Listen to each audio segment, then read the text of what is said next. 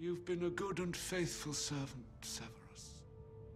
But only I can live forever. My lord.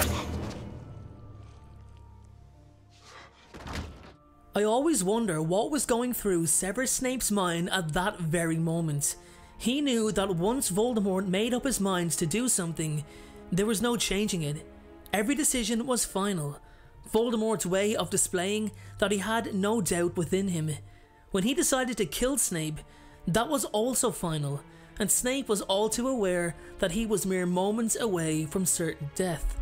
However, he still held his calm, and up until those final moments, he tried to convince the Dark Lord that the wand was loyal only to him. I think the late Alan Rickman really needs to be commended for how well he played this role, but after 8 movies and many incredible displays of acting, those last few moments of Snape's life were simply off the charts in terms of acting talent. What's unusual about his death is that Voldemort didn't use the killing curse, and I know what you're thinking. The Elder Wand, it's because of the Elder Wand. Guys, I'm telling you, that is only scratching the surface. So let's not wait any longer. It's time to uncover why Voldemort really didn't use the killing curse on Snape.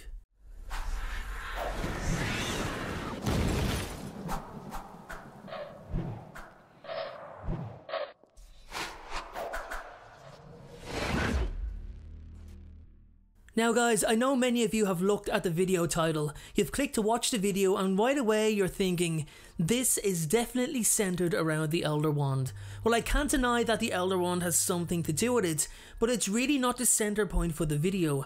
There's a lot more to it, and that a lot more is basically looking at things from Voldemort's point of view and how he not only approaches the situation with killing Snape, but how he approaches killing anyone, as he views magic in a different way than most wizards and witches, and that's the first thing I want to look at before we actually get to what happens with Snape. Trust me when I tell you, after I explain it, Snape's death will make a lot more sense in general, not just about how it relates to the Elder Wand. So, let's take a look at the Dark Lord's view of magic to start with. Voldemort really, genuinely embraced magic. He based his entire life around becoming the greatest wizard to ever exist. He thought of magic as the most incredible gift, and in order to wield a wand, one has to be worthy of magic in the first place, and if they weren't, like Muggleborns and actually Muggles in general, the Dark Lord loved nothing more than using magic to torture and end their lives. In fact, nothing pleased him more than seeing that bright green light leave his wand and instantly steal his victim's life. Just like that, in the blink of an eye. That's what he did. Now I want you to keep this in mind as we move forward with the video. So something that is quite common amongst many Harry Potter fans is that they get confused about Voldemort's lack of awareness about love, for having no understanding of emotions at all. They confuse the two, as if he's never known what it's like to be happy, which is not the point. The man doesn't spend all day every day experiencing no joy. Sure, he took pleasure and happiness from torturing and killing people. We've seen his anger, fury and rage, but because he's not seen as compassionate in any way, it kind of just floats to the back of my mind that the Dark Lord could actually care about the well-being of others, which he did. He wanted his best Death Eaters to be in good health, as they were most useful to him if they were safe and basically alive. Now, there's been Death Eaters who've failed missions for him, who haven't got the job done, Death Eaters who've openly betrayed him, and he dealt with them all. But someone who's always been consistent, someone who's always been there and delivered, was Severus Snape. Let's not forget it was Snape who first warned Voldemort about the prophecy in the first place, which I'm sure the Dark Lord was grateful to him for. It seemed for every success Snape had for his master, the more respect he earned. Also, it's important to note that the single and only reason Snape became a double agent was because of his love for Lily. Nothing else, no change of heart, nothing. So as brave as Snape actually was, he was still no saint. He committed crimes just like the rest of the Death Eaters. Anyway, he was highly valued by Lord Voldemort, that's for sure.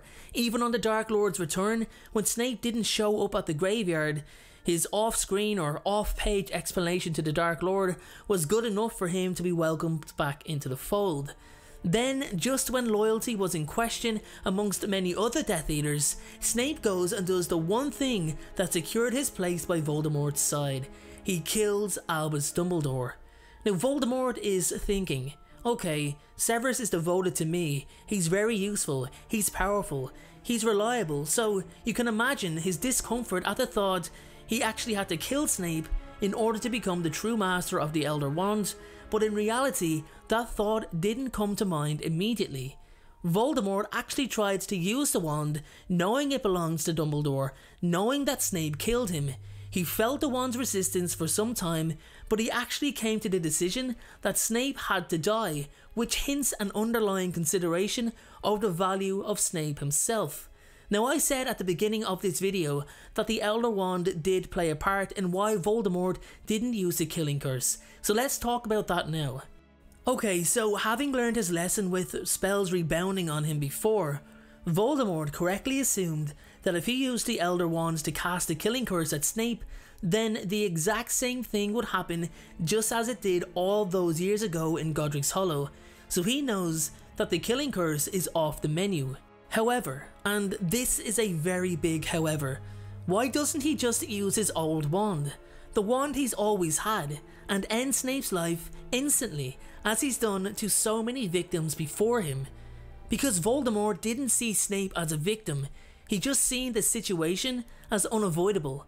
He tried to use the wand without being its true master, but sadly its continued resistance meant it was time for Snape to die. So let's look at the way he died. Voldemort used the Elder Wand to slit his throat in the movie, which obviously didn't happen in the book. That scene is a massive contradiction, as the wand lacerated Snape's neck to the point he collapsed and was bleeding to death. The Elder Wand should not be able to harm its master. Anyways, referencing the book, using Nagini was the perfect way to end Snape's life, as the snake contained part of Voldemort's soul, which was as close to Voldemort doing the act itself as possible.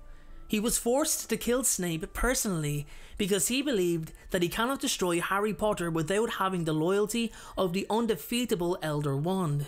Quite unlike his nature, Voldemort actually told Snape that he regretted having to murder him. He commended him on his loyalty. I feel as a gratitude for his service, Voldemort allowed Snape to die slowly. Instead of simply snuffing out his life with a killing curse, he gave him a death with full consciousness, a worthy death. Voldemort prided himself on his ability to callously snatch away life, a simple incantation to immediately take life away as he pleased. I think he arranged for Snape's death to not be as meaningless and less casual. It's not the first time he's offset the murder of someone to another person. He done it with Albus Dumbledore, and now he's done it with Severus Snape. In addition to that, Nagini struck so quickly, for all we know, Severus could have fought back. You can't defend the killing curse, but you can certainly block it with objects. Maybe Snape wouldn't have waited for Voldemort to even draw his wand either. Voldemort was assessing every single possible scenario. It wasn't just a case of Snape being the master of the Elder Wand, though the uncertainty around the wand is what drew Voldemort to rethinking the situation in the first place. Anyway guys, with that being said, that is my explanation on why Voldemort didn't use Avada Kedavra on Snape. I want to know what you think in the comments section below. Are there any other reasons as to why he didn't use the killing curse? Also guys, I know I say it at the end of every video, and you know what's coming. Riddle and animated story is on the way. The first 30 seconds are completed, so it's not too far away now. The option is there to donate if you want to do so on my Patreon. Thank you so much for watching, have a great day, and I'll see you all in the next video. Thank you so much for watching, I truly appreciate your support. Everyone, notifications of uploads are more important than ever, so please, if you haven't already, turn those notifications on to make sure you're notified the moment my video goes live.